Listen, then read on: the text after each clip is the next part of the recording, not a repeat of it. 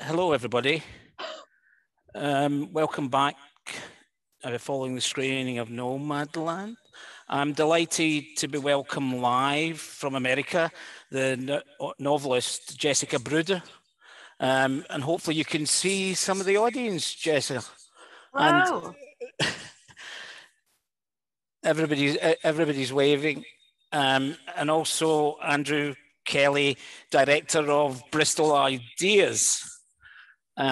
So what it remains for me to do is just to hand over to Andrew, and you'll be live on the big screen. You'll be live on my computer as well, Andrew, to introduce Jessica.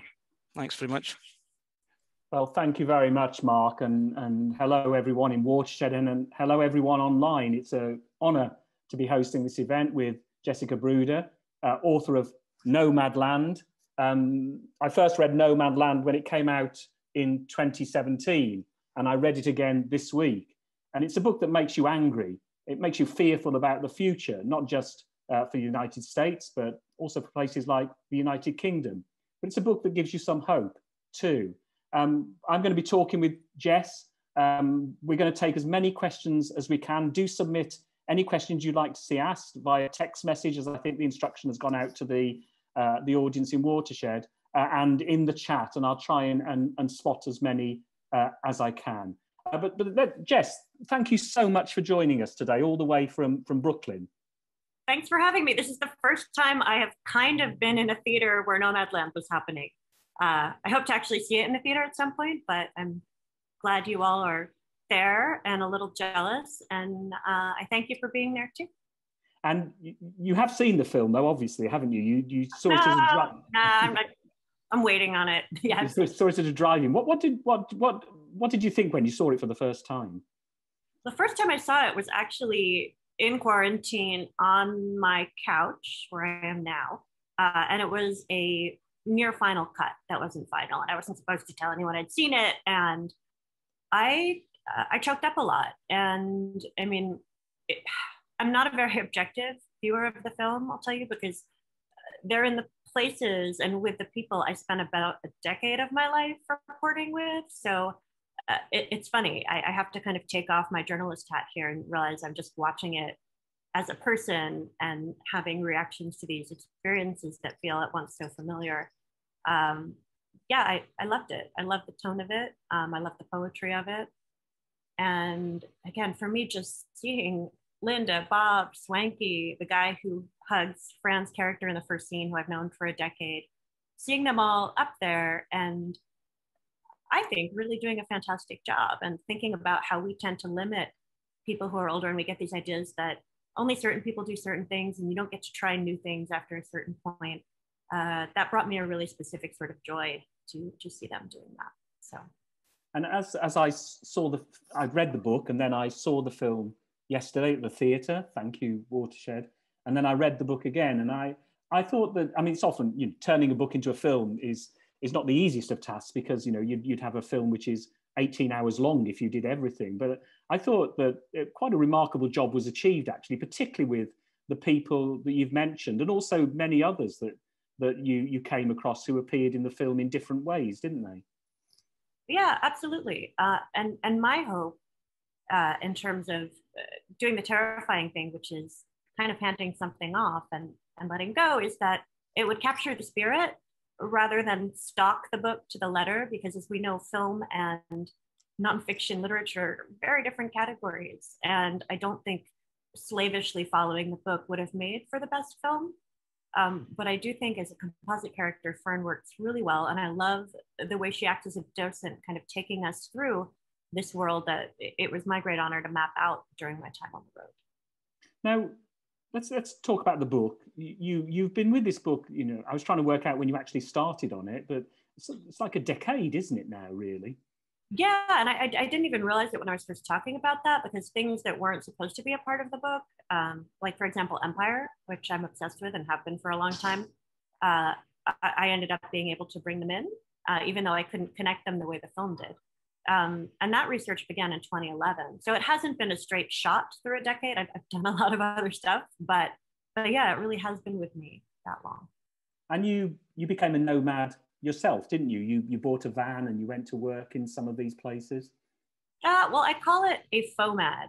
That's my really horrible pun, because I feel like one of the really important things about immersion journalism is recognizing that you're an insider and an outsider at the same time, that you're not trying to actually become the people you're documenting, because I think A, that's a little narcissistic, and B, it's just not true. I mean, I was always coming back here to my apartment in Brooklyn. You know, the first time I was out there for 2 months.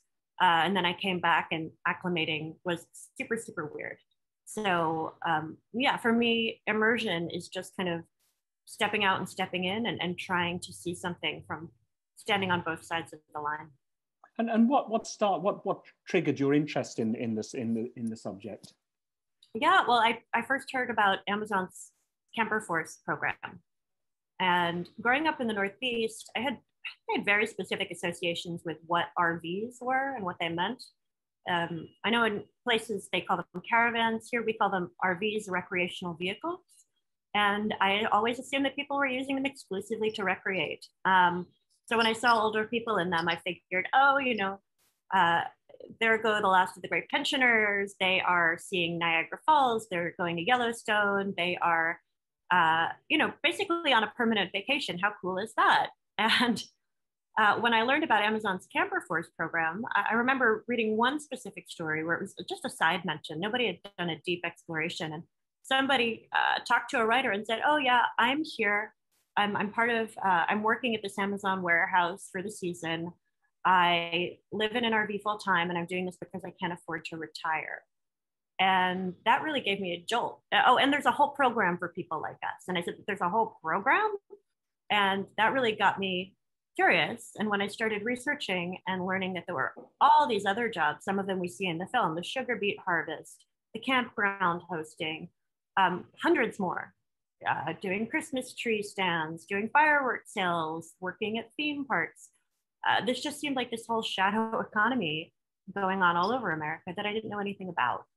And that's where it started.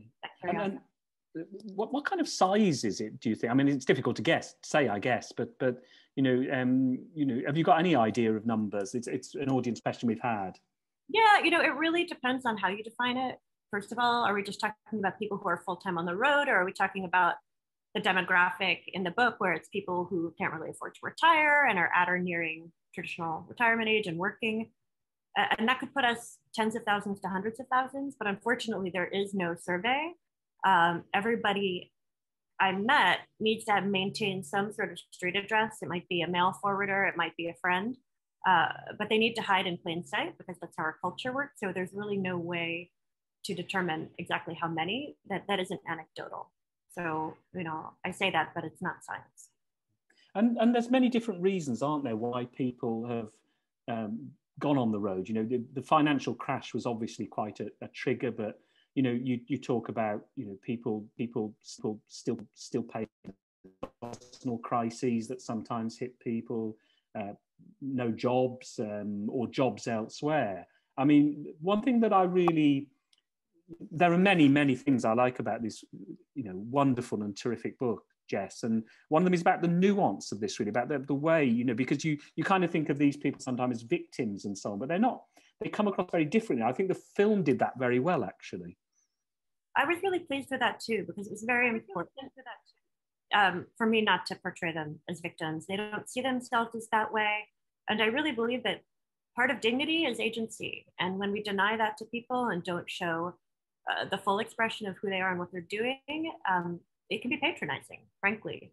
So I do believe that we're all impacted by these economic forces, by things like flat wages and rising rents. And people chart different paths through these economic absurdities. So I'm glad that registered with you. I think it's great if we can kind of hold these two things that are in some ways in conflict, but not try to resolve them, because we respect our readers and we respect our viewers, and we want them to do the same kind of wrestling with it that we do, rather than just pre-digesting it and vomiting it up like a mommy bird feeding a fledgling or something gross like that. Sorry, it's springtime. It's what can I say? I mean, there's lots happening in springtime. It's but the you know, Linda. I almost said the character of Linda May, but of course Linda is a real person as well as being in the film and so on. But you really quite root for her, don't you, in terms of, you know, her plans for the kind of what she wants to create out there in that space she's trying to build something in.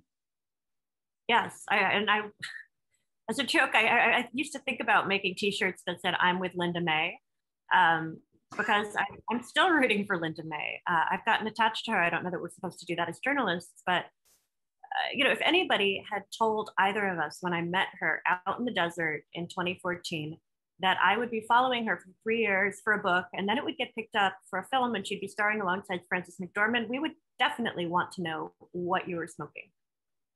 It just seems so wild. So it's a joy to still have her in my life. There's a lovely quote from her I read on Instagram, actually, how delighted she is about all of this, and for you as well, Jess. I mean, you know, in terms of, you know, what you and the others have achieved with this film and this book. Yeah, Linda's one of the things. Oh, I'm sorry. No, carry on. One of the lovely things I saw Linda say in the press was, my mom always told me to say yes when you're invited to the party, which cracked me up because when I was out there by myself with my notepad, there were people who were pretty skeptical about having a journalist around. And Linda was one of the most open-hearted people I met. And now I feel like I understand where she was coming from just a little bit more. Just on the just following up some of the questions that we've had, and also I was going to ask this myself about the makeup of the nomadic, and you know, obviously it's quite hard to generalize, but is it predominantly white, and is it predominantly middle class? Economically, it's a little more diverse. Racially, it's not very diverse, although I think it's diversifying a bit. There are some efforts to diversify the RVing community, and I think that's really starting with the more prosperous segments of the RVing community, but that may well trickle down. I think part of this is it is hard in America to travel while Black or brown. You know, when I was writing the book, we had headlines, it felt like every week, with a police officer shooting an unarmed motorist. I also was spending a lot of time near the US border with Mexico, and they have these checkpoints that are supposed to be border checkpoints, but they're actually several miles inland. And just driving through them and getting hustled along as a white person, just, yeah, lady, go through, it just makes me wonder how they decide who to stop and what it would mean to be Latinx doing that same drive. So I think that's part of it. Now, another impression you get from the book and the film is the sheer amount of hard work it takes when you are, you know, one of these camper force people, or particularly the sugar beet details and so on, and how exhausting that all must be. And there's been a lot of the focus, or some of the focus in the book is on Amazon, and that's slightly less in the film. I mean, have you got any views on that? Do you think that the film underplayed the Amazon issue? I mean, there are so many things that one could take from the book that, again, if I was rooting for my own darlings, I mean, we all know how I feel about Amazon if you've read the book or kind of seen anything I've written. But again, I'm not the filmmaker here. And what I dreamed of was that we'd end up with a fictional story that remained true to the spirit of the book. And I really believe that the film did that. Did I expect the film to be investigative journalism? No. Do I hope that when people check out the film, they will take a deeper interest in these issues? Absolutely. I did a short documentary called Camper Force with a filmmaker named Brett Story, which is still visible online. And yeah, I'm excited because in the US, like it or not, we are more of a movie culture than a book culture. So in my mind, if any of this can draw more attention to the issues, it's great. I think a lot of people want me to be pissed off that there's not more Amazon, or that they're not hitting Amazon with a baseball bat in the movie.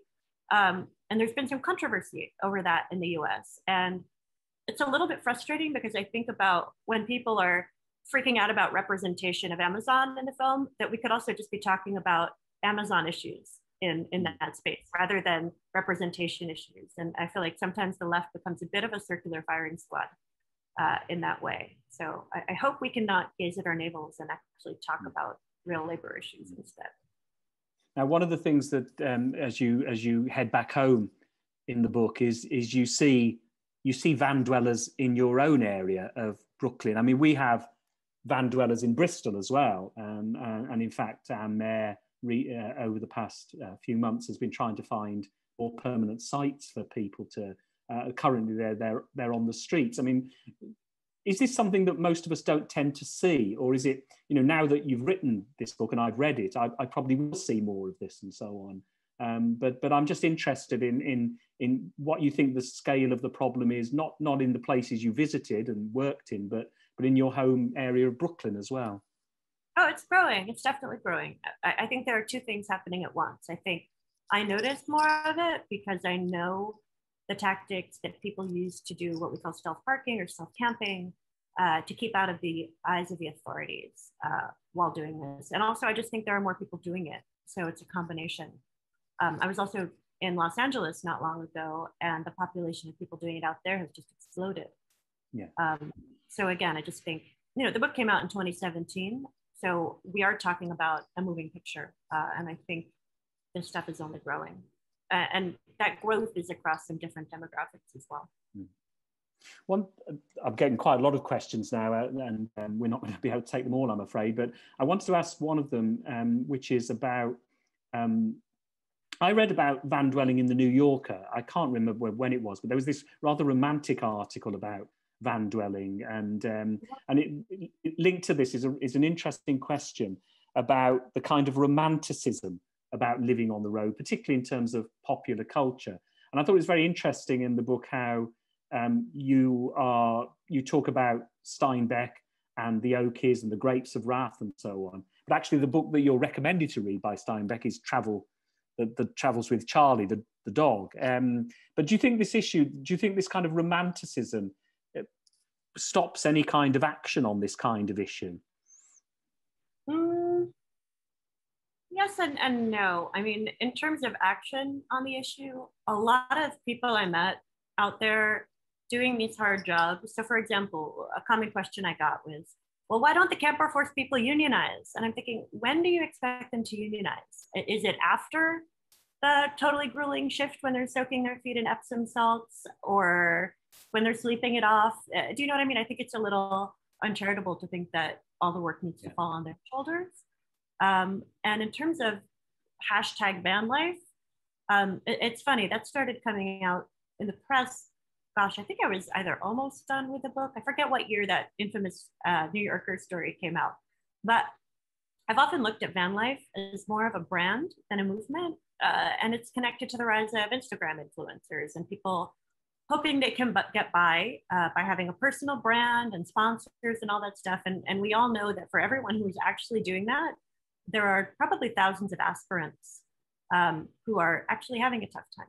And I think, at least in the US, we don't like talking about fashion and the economy in the same breath, but all these themes are intertwined. We can talk about, yay, minimalism is great, but what if we talk about how income inequality might be shaping some of that aesthetic? Because it's way cooler to talk about chic minimalism than poverty, and student debt and low wages. And I think all of these things actually do intertwine in a way that we ignore at our peril.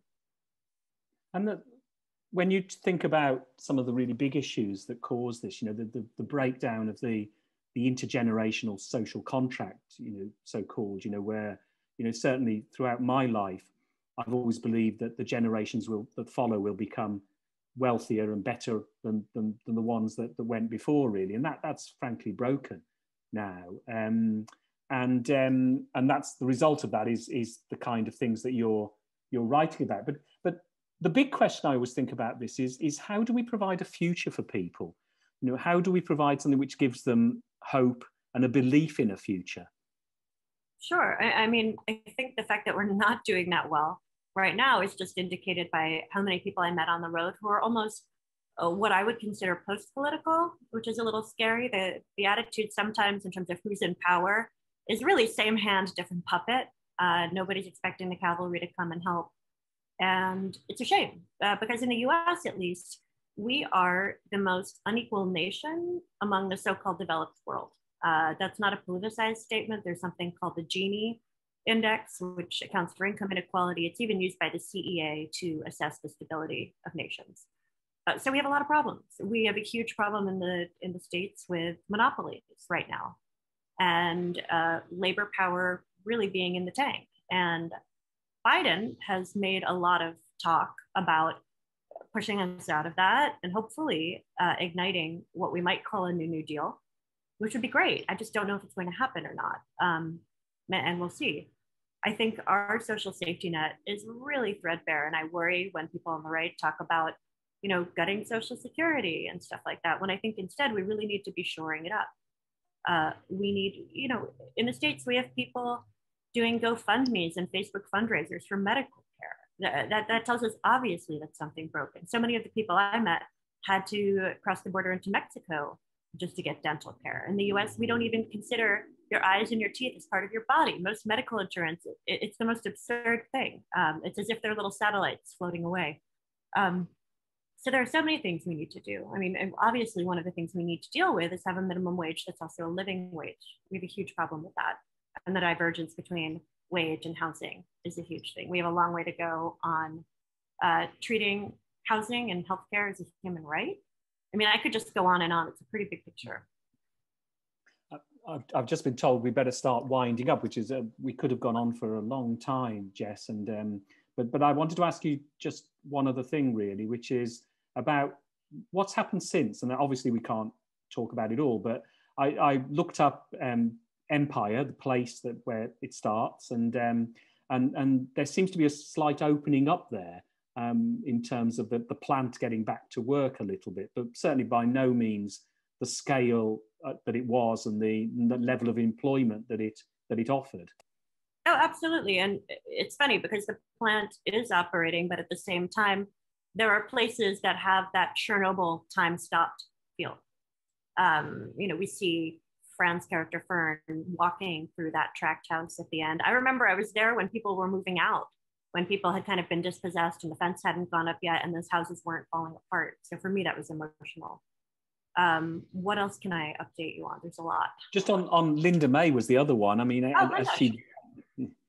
Linda bought land in Taos with some of the money she made from being a killer actress, who knew?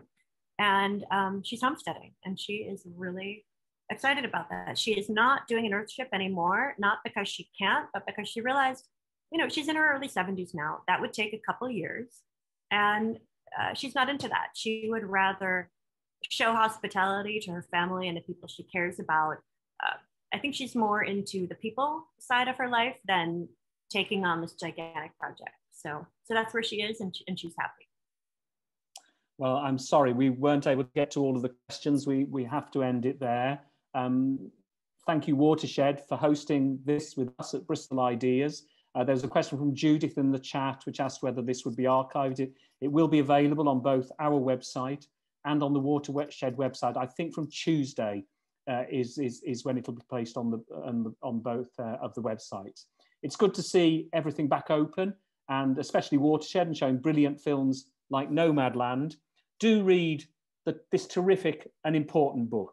It's published here by Swift Press and available, as they say, from all good bookshops and online from our partners at Waterstones. Both Watershed and Bristol Ideas have more events and films coming up. Do check our website for details.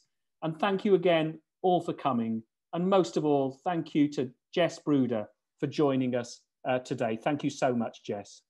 Thank you, Andrew, Bristol Ideas and Watershed. It's great to be in your theater. I hope to be in another one soon. It's really cool though, and I'm glad to. And we hope that you can come to Bristol some point, Jess, as well. Oh yes, put me on a plane. I'm there. Thanks very much. Thank you. Take care.